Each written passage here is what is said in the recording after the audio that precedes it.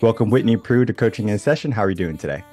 Good. How are you? Doing well. Thanks so much for coming on. Today, we're going to be having you on as a health coach. And this is what we need in our world. We need more people to be aware of their health. I was just thinking the other day, and we definitely can make this part of the conversation, that many people, they put their career because they're healthy, right? They get out of college, they're still young. They'll put their career first, they make all this money. And then later on in life, they spend all this money to get back their health. But it's just a mindset switch, just saying, hey, why not focus on our health and our career? We definitely could talk about that. But what is the world of health coaching to you? Why did you get into it? And how do you help people? Yeah, it's a big question. I never intended on being a health coach. My big dream was always to be a pharmacist. That's what I wanted. That's what I was working towards. But when I was about 9 months into my job as a pharmacist, I actually started to get an injury in my wrist. So it was like a tendonitis. I had a pain in my wrist, and I had worked so hard to get there to be able to work as a pharmacist. And then 9 months in, it's like after feeling this pain, within 2 weeks, I couldn't do my job anymore. So I thought, oh, just let it heal. Like things are going to be okay. But what happened is I ended up being diagnosed with an autoimmune disease. And within about 2 months from that time, I was nearly bedridden. I was so fatigued, incredibly weak, a lot of pain. I mean, I could barely get out of bed. I could like do one thing in a day. And if I needed to shower that day, that's like the one thing that I could do. And so I started to get nervous I had a $200,000 loan hanging over my head. And essentially, I was scrambling of like, what do I do if, I can't do my job anymore as a pharmacist? And so I was pulling myself out of bed and trying to figure out, what next? What do I do next? And I had always wanted to be a public speaker. That was, for whatever reason, that was a dream of mine. And so I started going to Toastmasters. And I remember my first Toastmasters, I was so sick. I was like in tears as I'm like pushing myself to get to the meeting. And that was just the beginning, of really diving into something new. And from there, that's kind of how I came across coaching and started, getting my certifications and that type of thing. And so now, I've got a full-fledged business, helping people every day to really prioritize their health, because I didn't. I prioritized my career. I prioritized pharmacy. I'll never really have the answer of whether or not my autoimmune disease was triggered because of that, but I want to make sure to help everybody else that they don't end up making, those poor choices like I did and end up really losing a lot of their life and capabilities. And your story is of plight, but it seems to be a common story, a commonality between so many people. They have an issue or trauma, something happens in their life, and it's like they do a 180. They said, I have to change this. Like you were going full throttle in school to be a pharmacist. And then it's just like, okay, well, now I'm having these issues. What else can I do? At that point in your life, because I'm sure it can be very relatable to many people, what were some of the negative thoughts going on in your head? I mean, it was tough. It's like I was in a relationship, and at that time, my boyfriend, my fiance, is like, "Do you really want to marry someone who all of a sudden is like bedridden, like can't do anything? Do you want to like commit your life to this?" Right? It's like, now I don't have a life. Do you want to not have a life? Essentially. So there was some of those thoughts. I've never really had like negative thoughts towards myself of like beating myself up. But the hardest part about going through all of that was essentially grieving the loss of my life. Like I couldn't do any of my hobbies. I couldn't do, just regular, I couldn't even help around the house. Like I couldn't clean my house. I couldn't go to the grocery store. I couldn't cook. Couldn't even unload the dishwasher, right? Like all of those things, like I couldn't even do those things. And so you have to start to wonder, like, do I want to, can I be a burden to this person for the rest of their life? How does this work? It's just constant of like, how do I figure this out? How do we manage this? What does life look like? And gratefully, my husband stuck with me. There is an aspect to health, the physical, the mental, and maybe like the nutritional. We can go down any avenue you want. Which one would you like to go down? Yeah. I'd let you pick. My big thing is actually mental health. Mental. I mean the mental health aspect in relation to physical health, right? Like the Mhm. majority of people come to me because they want to lose weight. They get to the point, like I did, where it's like, crap, something's happening with my health and I need to do something. Mm. And it's usually that they've started gaining weight, their cholesterol is high, their blood pressure is high, they've been diagnosed with diabetes, whatever. And then they're like, okay, now I have to do something. I need to do something about this. And so that's usually when people come to me. But I sincerely believe that if we don't actually address the underlying causes of why we ended up there in the first place, we're never actually going to get long-term results. So it's like people come to me for physical health, and then I say, that's cool, we'll help you there. But there's this other piece that's missing. It's missing in the weight loss industry, it's missing in the diet industry. And we have to address the mental and emotional barriers, or we're never going to be successful long term. I 100% agree with that. It's the same thing in mindset work. People will come to me saying they want to be a better husband or a wife, or they want to be an all-star sports person in college. And I say, okay, well, we have to build that person first. We have to look at some of the issues that are stopping you from being that person currently, and then we can be that person. Yeah. I think people think it's like a magic pill. It's just like, all right, give me the good stuff so I'm automatically perfect and fixed.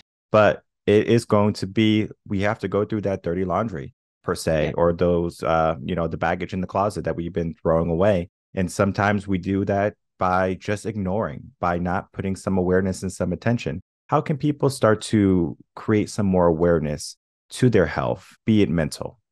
The big thing that I start to tell people, I mean, a lot of people that I start to talk to, they don't actually realize that they're doing what they're doing. It's a lot of it's really subconscious. And so the biggest step in the beginning is increasing your awareness, starting to ask yourself questions like, why am I actually doing this? Why am I here?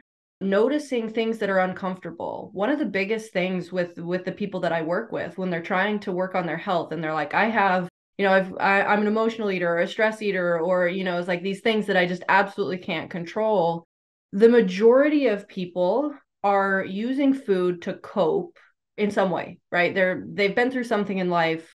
They have a challenge, they have something, there's a need inside of them that's not being met, and they're trying to meet that need with food. And however many years they've done it, right, it just feels normal to them, but it's not normal. The majority of people that I actually work with, a lot of it is that we actually don't know how to meet our own needs. So a lot of times I start with people, I'll have them start asking three questions whenever they're hungry.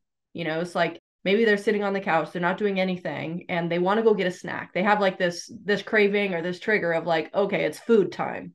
And I always tell them to ask three questions. Number one, am I hungry? If you're hungry, you should eat, and preferably a healthy snack, right? Question two is, if you're not hungry, then you ask yourself the question, why am I going to food right now? Right? So we start asking ourselves why. Am I stressed?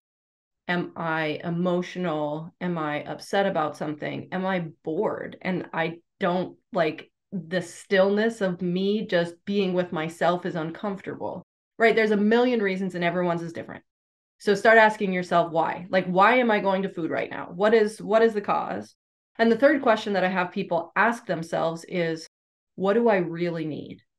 Because if you're going to food and you're not hungry, you're likely trying to meet a need is not actually going to be met with food. You're going to cover it up for a little bit. You're not actually going to meet the need. So, what do you really need?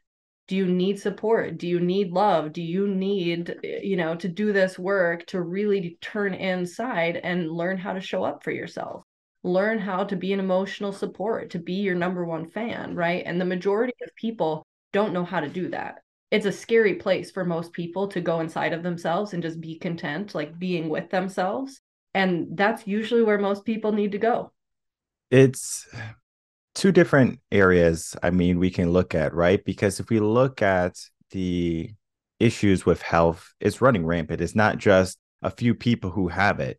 And so we do have to rise or raise the question, is this a societal issue, or is this a personal issue that many people are just facing all at once? All of the above. Mm. It is. I mean, there's a lot from our society, right? Mhm. Um, and I think in terms of like mental stress and our ability to be able to cope with mental stress is becoming more challenging. COVID caused a lot of mental and emotional stress. A lot of people did not know how to deal with that. But we live in kind of a, even now with inflation and different things like that, like we kind of live in this volatile, uncertain world. Like we don't really know when the next big thing's going to happen that's going to rock our world.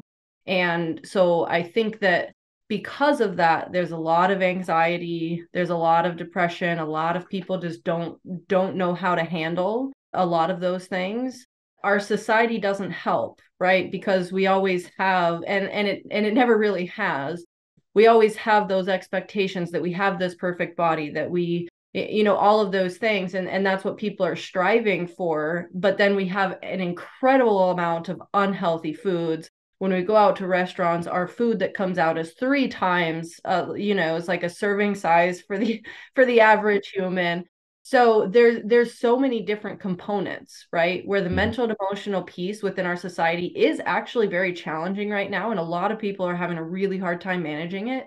On the flip side, though, we have so much crap available to us that once we start eating that way and our bodies start craving that type of food, it's really, really challenging to get out of it. And the portion sizes is just like over the last 20 years, you can look at how the portion sizes of just different foods have changed. Like we eat significantly more food today Mm. than they ate on a normal basis 20 years ago. Yeah. And it's crazy because we are more inactive today than we were 20 years ago. Exactly. I remember being young, going out with my bike, riding around, my mom yelling at me, my grandma yelling at me to come inside, and I'm getting bit by mosquitoes and I'm hanging out with all the kids on the block. That was life. That was fun for me. And then today, you just see so many children just stuck inside. And I mean, COVID definitely has a big role to play for that because so many people had to stay inside. I mean, they Yep. closed down parks, like kids couldn't even go to parks. And Right. so they had to stay at home, do whatever they could, watch TV, play video games, and it became habitual, a habit. Yep. And then we get into two conversations that you kind of brought up, circumstance and comfort, because the circumstance is COVID, right? We don't know what's going to happen in the world. We don't know what type of health problems are going to arise. We don't know what's around the corner. But then comfort is going to be I'm eating because it makes me feel good, or I'm not taking action because I'm in that sense of homeostasis where I'm not that great, but I'm not that bad. Like if I could look around, there's other people who are worse than me. So I should be happy with what I got. When we start to look at health between comfort and circumstance, which is the crutch that's causing many people to stop their health journey from really flourishing? Both. I Mm, mean, honestly, I don't know that you can pick one over the other, okay. unless circumstance is the one that's causing them to go to food, right? Then circumstance would be the underlying issue, and Mhm. then they're using the food for the comfort, right? So it's like, what comes first, the chicken or the egg? Yeah, exactly. In many instances, probably the circumstance comes first. Okay. And whether the circumstance is COVID or whether the circumstance is someone who's had parents their whole life who have never said anything nice to them, and so they have a terrible view of their body. They always think they're going to be a failure. They're always a disappointment. So why try? That person, that's a part of circumstance, and they're very unaware of all of the things that actually happen and are occurring in the ways that they're trying to cope in their life to be able to just keep going, to survive, right? Hmm. Um, and so we don't realize how significantly our past and all of the things that we've been through actually are still impacting us today. I have a lot of people, I'll have people where, they'll be interested in my program and I'll be on a phone call with them and I'll tell them about the mental and emotional piece. It's like, you have to address this piece if you really want to be successful long term. And they're like, no way, the past is in the past. I'm not going there. And that's the lie. That's the lie that they're telling themselves, because the past is not in the past. If you have not processed those experiences, you haven't worked through them and addressed them and really gotten yourself to a healthy place to be able to release them and be able to work through them, they're still with you. They're deep inside of you, and at some point it's going to erode. And many times, as those things are deep down inside of us, and we're not addressing them, we're trying to bury them, they over time start to manifest in our physical health. And that's how a lot of people are getting where they are, is because over time they have no idea that all of these things have built up over their lifetime. Nobody teaches us how to deal with them. And then they start developing unhealthy habits to try and cope. And that's where we end up with our unhealthy habits. You brought up a big question, or alluded to it at least, the difference between therapy and health coaching, because therapy has such a bad rap. I don't want to go talk to someone about my emotions and all my trauma so they can judge me. And so it's automatically that self-defense mechanism popping up saying, I don't want anyone to judge me. I don't want to put my dirty laundry out there for people to see and to speak about and to know and to understand. But there is an aspect to health coaching or just coaching in general that is very different than therapy. What's your take on it? I like to think of coaching and therapy as therapy goes backwards and coaching goes forwards. And what I mean by that is a lot of times in therapy, you're digging, right? You're digging through the crap. You're bringing yourself, maybe trying to relive the experiences, bringing yourself back to those. Coaching is more, I mean, within my program, we do a little bit of that just because we need to figure out like what are the things that are causing you to do what you're doing, right? But we don't have to dive in and relive them, right? With coaching is more, how do I empower myself to move forward? How do I envision this perfect world for myself, this perfect life? And how do I start building the goals and structure my life so that over time I actually get to this vision that I'm hoping for? So I kind of think of them differently in that regard. Therapy goes backwards, coaching goes forwards. The cool thing about coaching, like the coaching that I do, is I've put together 16 weeks of education in my program. So the part that's really cool is like, I mean, I've done plenty of therapy myself. There is nothing wrong with therapy, and everyone should have a therapist in their back pocket. Like it's just essential because nobody is teaching us how to deal with these things and be healthy. So I really think it's an essential part of just living a healthy lifestyle. With my program and the education piece, you're actually really being educated on how your mind works and why things are actually happening. And it's like walking you through a lot of steps. It's almost like walking you through this transformation. Whereas, a lot of times in therapy, I feel like I'm talking things through and there is benefit to that, but not as often am I getting like assignments, or am I getting education where it's like, hey, go learn how all of these things are working and why they're happening. And this is how you can actually change your brain. And, it's like that type of thing. So, in a nutshell, that's what I say is the difference. Therapy goes backwards, coaching goes forward and upwards. And it's very different. I have clients that do both. They get a Yep. therapist and they also get a coach. And the reason is exactly what you said. As a coach, we're not looking at, oh, well, like tell me about your childhood. Oh, how did that make you feel? And asking those questions to go deeper into the conversation, deeper into your psyche. We're trying to see, okay, this happened to you. We understand, right? And then we can ask maybe a little bit more to know how they're feeling or how they felt. And then we can go with that. And then we can ask, well, how do you want to feel? Versus let's keep looking at how you felt. And it's important that as a coach looking at the forward process, we look at the end goal. The end goal for health can be very daunting for some people because they have so much work to do. Maybe they have a little bit extra weight they have to take off. Maybe they have a lot more traumas in their life they have to work through. Maybe they have circumstances that are going to be beyond your current world societal circumstances. That is a lot for a person to navigate through. Where do they begin? Is it just like a three-step process? Is it let's just figure out what's the worst thing and begin there? Similar to like credit card debt, where you're like, oh, great, let's do the snowball method. Let's take the lowest one first, and then let's kind of build that momentum. How do we help people get back their health in that process? Starting small. Mm. One of the biggest mistakes that people make when they want to change their health is they think that one day they're living the way that they're living right now, and the next day they have to change everything and jump on board and go to the gym 5 days a week and change all of their eating and blah blah blah blah, right?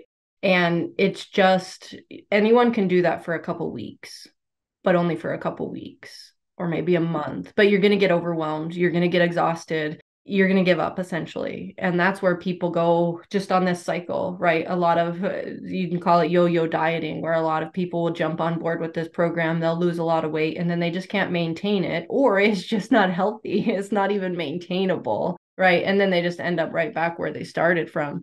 So it's just, you end up stuck in this never ending cycle, and people just, they don't know how to get out of it. They essentially get stuck. They just stay Mhm. there. There's no light at the end of the tunnel. Yeah, it's tough for them for sure because they have to see how far they have to go versus how Yep. far they have come because that is all they can think about. Yep. Now, we can shift that gradually with progress, right? So I love to take pictures like when I help people with health and fitness. We take a picture day one, and then in 3 months we look. I say, look at the progress you made. That is great. And then right there, we give them the positive to look at versus like, oh Yep. man, I got to lose 50 more pounds or something like that, because that could be so daunting. As you said, people can start. Starting is not the hard part, it's remaining consistent. That is where coaching comes in, right? Because if you have someone that's going to hold you accountable, it's like Whitney's here to help me. She's here to answer any questions. She's here to maybe reaffirm my confidence. And that is important for people because when they try to go alone, they're going to be fighting themselves so often. And we are our biggest enemies. We Mhm. create all the obstacles in our life. We have to begin to change that. You said something about the yo yo dieting. If not dieting, then what? Is there a better term to use for people who are trying to maybe lose weight or maybe just get into a better sense of health? What is the term for that? Healthy eating.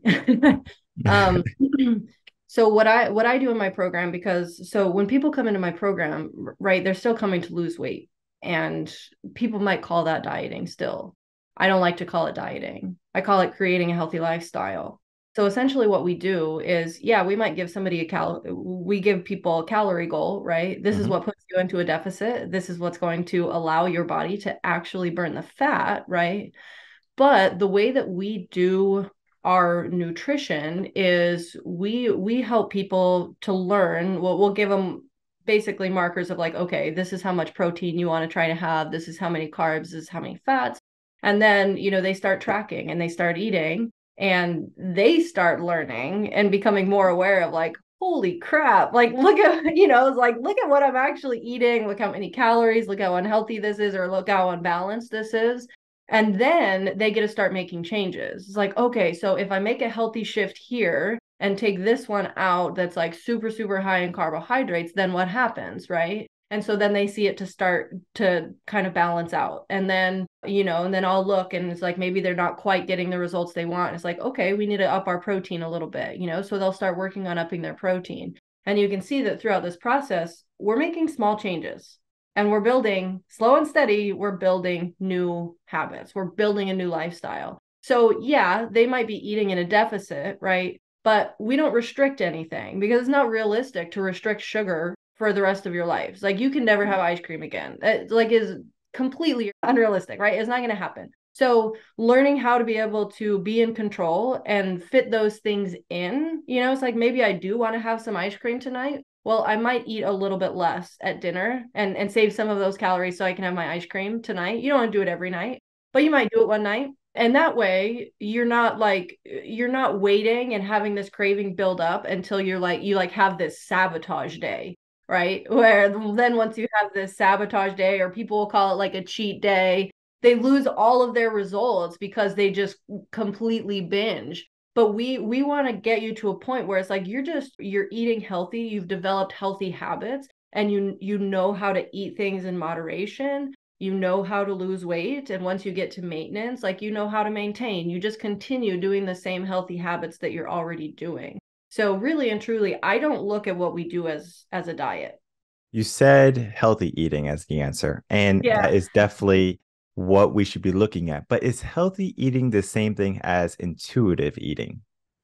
Not necessarily. So there are aspects of intuitive eating that I certainly agree with, and I work with people a little bit on intuitive eating in terms of like listening to your hunger and fullness cues, right? It's like your Mhm. body, usually if your body is healthy, then you can listen to your body and it will tell you, it's like, I'm hungry, or, I'm stuffed, whatever. But the problem, the big problem that I see with intuitive eating is a lot of times in the beginning of the journey that, people start with intuitive eating, is if you completely listen to your body, but you have conditioned your body to actually live in a really unhealthy way, then your body is actually going to be telling you wrong because you've taught it wrong. Yes, intuitive eating works and is good, and you want to be able to listen to your body, but sometimes in the beginning, people will come to me and they're like, well, I don't eat breakfast and I don't eat lunch because that's just how I've always done it. I eat dinner and then I snack all evening long. And I'm like, yeah, so we need to make some changes here, right? So that's where actually we have to start teaching their body differently. We have to start teaching their body that actually it is going to get breakfast and it is going to get lunch, and if it gets hungry in between, we're actually going to give it a healthy snack, and then it is going to get dinner. And if you're hungry right before you go to bed, have another small healthy snack, right? So that your body knows exactly when it's going to get food and get enough food. And then once you've developed, your body and your metabolism to function in a healthy way, then yeah, listen to it. But if you've messed it up, it's not going to be telling you correctly. Yeah, there's aspects of intuitive eating that are definitely not helpful for you getting into better health, but there are many good aspects to it, to not denying yourself food when you're hungry. Like people will starve themselves, like, oh, I can't Right. eat.